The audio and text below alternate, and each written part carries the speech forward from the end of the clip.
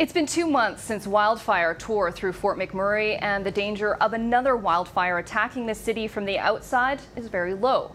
But the risk of one inside the city is actually quite high. Our David Thurton now on that risk and what the community is doing about it.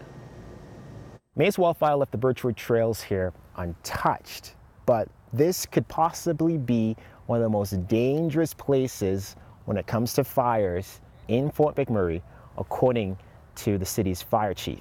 He was before council this week and he told them that dead trees, stumps, dried out evergreens pose a major fire risk here. It only needs one strike of lightning in the middle of that and you know, we're in trouble again. So it's just a good preventative measure, I think, for the future. During that wildfire, they cleared hundreds of meters of bush away from homes as a precaution.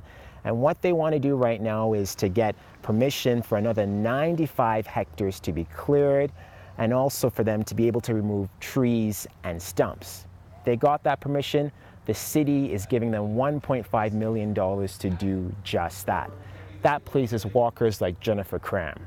Just because we live so close, and I know that there would have been so much more damage done if Birchwood trails would have been caught. So it's nice to know that they're kind of taking the precautions just in case. The fire department says it wants to do more fire hazard assessments in other communities like Fort Chippewa and Fort McMurray, but at a later date. Right now it says it's focused on high-risk areas like here along the Birchwood Trail. David Thurton, CBC News, Fort McMurray.